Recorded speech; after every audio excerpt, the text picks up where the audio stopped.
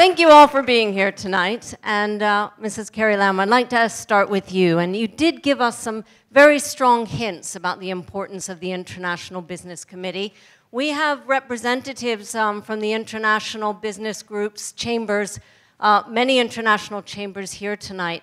So I wonder if you could go a little bit further. As chief executive, you may be a little bit busy. So I'm wondering how you'll be able to continue that commitment to the international business community, how you might continue to get things done. Well, I'll make sure that whoever is going to be the next chief secretary, chairman of the IBC, will continue that spirit of hardworking and swift response and resolute style to address the concerns of the International Business Committee. But seriously, on this question about working with the International Business Committee, I want to start from the basic law.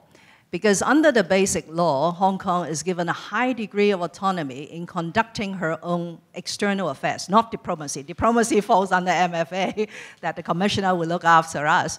But in terms of external affairs, whether it's trade, investment, culture, we have a high degree of autonomy. So I have a full list of things I want to do, capitalizing on this high degree of autonomy in conducting our external affairs.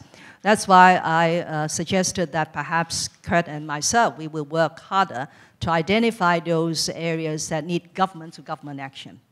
So I, of course, appreciate a lot of business-to-business, business-to-government initiatives, but there are things which need to be done on a government-to-government basis. For example, in the negotiations of free trade agreement, we have only signed 4, actually, up to now, FTAs. We are at the final stage of concluding an FTA with the ASEAN member nations. And Australia and Hong Kong has just started to explore or to conduct a trade review leading to a full FTA negotiations. So I want really to do more on the free trade agreements. And another area is, of course, the double taxation. Because to business, the avoidance of double taxation is extremely important. So again, this is an area that we could focus more, because in terms of number of double taxation agreements signed, I think we are only 1/3 of Singapore. So there's a lot of room to catch up. And then even on other things that concern culture, that Consul General has put a lot of emphasis, and education. There is room for concluding bilateral agreements between our respective cultural and educational institutions so that our people, our young people, will benefit. So I'm very pleased to hear that Kurt has now told us that visa-free is not something impossible. Through hard work on him and ourselves, perhaps we will have a chance to visit United States without a visa in the foreseeable future. But if I may just put in, I'm a bit greedy, Kurt, I put in another request. I've been putting this to your predecessors. And why don't we sign a working holiday scheme so that our young people, American young people, could come to Hong Kong to have fun and to work, and Hong Kong young people could go to America to spend a few months working and playing. So over to you, Kurt.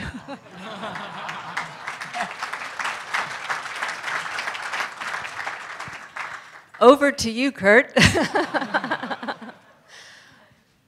Hong Kong is another city that you've served in as a diplomat, but I know you've served in many cities across the region, and I can tell you're a fan of Hong Kong. So what I'd really like to know is, why is Hong Kong different for you as a posting, or different as a cosmopolitan city? Well, thank you, and perhaps first to comment on Chief Executive-elect's comments on my agenda. I've taken careful notes mentally. Thomas has written it all down. Fortunately enough, I'm headed to Washington next week, and seriously, we'll reflect your comments both in the spirit and the tone of tonight's occasion, but also the substance. And I do think that there is an opportunity for more government-to-government cooperation, which would be of benefit to both sides. Hong Kong is my children, I have 3 kids, came here as little children to visit once, and then they came back here again for the holidays this year, and they all kept saying the same thing. Dad, this place is really cool. This is like really a nice place. why can't we stay all the time? And I said, well, because you have to go back and earn money to pay off your student loans. But the things have surprised me about Hong Kong. It's really green. It's really a very green city. Lots of places to walk out in the jungle. It feels like jungle to me. It's also, I've noticed, very visually compelling. That a lot of people reflected on that in their comments. And one fact, maybe you all know this already, it was new to me. Hong Kong has more skyscrapers than any other city, if you define one as over 14 stories, more than New York. And that three-dimensionality of Hong Kong I find really fascinating, particularly when I try to walk home from work. But on the serious side, Hong Kong is really a very special place to do business, both regionally and locally. And again, I'm repeating myself from earlier, but that goes back to the business environment, which is founded upon the respect for, as the chief executive-elect put them, the traditions and values of Hong Kong. But the key aspects of the business environment in terms of its reliability and trustworthiness of this is a location to do business. And I know that you all believe that, and that's why you're here. You know, it's just, I'm very, very happy to be in Hong Kong. Thank you. Jack, you've been in Hong Kong for a while. I think since 1994, when you were a wee young thing. But just traveling back a little bit, it must have been a very sentimental time in 1997. Can you remember where you were on the night? Yes, that's right, Tara. I came out when I was 5 years old in 1981. Youngest partner ever in the history of Paul Weiss. Yeah, but no, that's an alternate fact. But it is true, I was here, I came in 1994, and I was here for the celebration in 1997. I remember the night of June 30 very, very well. I went to the party at the American Club to mark the handover, and despite the rain, which I don't think anybody who was in Hong Kong at that time would ever forget, a number of us ventured out onto the balcony terrace there to lean on the railing with our glasses of champagne and look down as Prince Charles and Governor Patton walked across Queen's Pier and got onto the Royal Yacht Britannia and sailed out of Hong Kong Harbor. And it was really a very, very palpable sense of history in that. And also a real festive sense, a sense of celebration, not both of the wonderful things that have been done looking backwards and the values that were being left behind, but also looking forward to a very exciting future ahead. I remember going to bed quite late that night, getting up the next morning, turning on the U.S. cable news, and seeing the coverage dominated by pictures of PLO vehicles crossing the border in the middle of the night and the protest at LegCo. Obviously a very selective vision of the experience of that night, and it was a powerful message to me of how difficult it can be sometimes to tell our Hong Kong story, particularly perhaps in the United States, and how much responsibility that puts on those of us who are out here to tell that story effectively.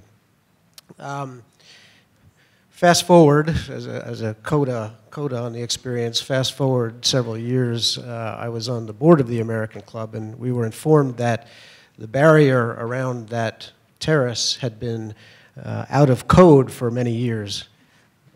That's just between us, please. But we had to replace it, and design was put forward which got rid of that railing.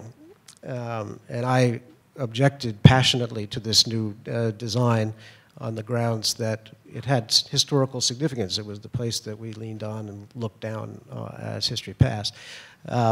Suffice it to say that, like Queen's Pier itself, was one historical preservation project that was not destined for success. But a few weeks later, I did receive a heavy package delivered from the American Club, and I opened it up with curiosity and pulled out a foot-long piece of that railing mounted on a wooden stand, and it now sits proudly in my dining room as a souvenir of what really was a time that had enormous significance to me and still does. Thank you. Last but not least, Michael Wong. You've been here for many years. You could be in Longer Hollywood. than Jack, yeah. I was could be in 3 when I Hollywood. came, so. That's a little more credit. You've chosen to make Hong Kong your home. Can you tell us why? Well, one is family history and then opportunity. On my father's side of the family, my father's from Shandong and then came through Hong Kong, received a scholarship to Arizona State, and took the boat across the water. I think he was 18. And so his brothers and sisters still reside in Hong Kong, so we have some family history here. And then both my brother and I were invited to make films back in 1983 for a very prominent film company at that time, Cinema City. And so that sort of kicked off my entertainment career. And I can say, not proudly, but after 34 years, my Cantonese is still not up to par. I think most of the local people here will tell you. So very nice to be at an English-speaking event. It's much more comfortable for me, Carrie. If I had to speak to Carrie in Cantonese, I'd probably get through 2 or 3 sentences, especially talking about political subjects, because my Cantonese is more like street style. That's pretty much how I learned on film sets. But I can say this, that all joking aside, I've had a great career in entertainment. Presently, I'm building a brand. After many years in entertainment, I've met so many great people in different businesses. It opens up the doors for a lot of opportunity. So I've, about 4 years ago, registered my first intellectual property. I get to work with the world's top brands like Rimowa, Baccarat, Georgia Fadon, and relate them to my own brand. I mean, that is, Hong Kong allows me to live out my dream. Another dream I had was to be a commercial pilot. And I can tell you, it's very cool, 15 days a week, that I get to rock up in the harbor at 1,500 feet, look at the Peninsula Hotel, and make an approach to the top of the hotel. And I fly around Hong Kong all week long. I can tell you, it's one of the most beautiful places on the planet. And I think going back maybe 10, 15 years ago, it wasn't as popular to hike and do a lot of outdoors activities, but more and more now we see people really using the environment. And I urge the government to make more of these areas around Hong Kong available, maybe building infrastructure for X-game culture or sports culture, because Hong Kong has some magnificent beaches and mountain peaks for hiking, and there's just a lot of land out there that's, I think, underutilized. So I should take you flying sometime, Carrie, and show you some of my favorite places. And as a Hong Kong citizen, dual citizenship, I have a U.S. passport, still a holder of a United States passport, and I have a 3-star Hong Kong ID card. That means I'm of Chinese descent. So I'm like right down the middle. I am your ambassador for Chinese American activities. Just joking. But anyways, yeah, I'm a very grateful individual and have just immense opportunity in Hong Kong. So I hope I can do my part and give back to the community and build opportunity for our next generation. Thank you.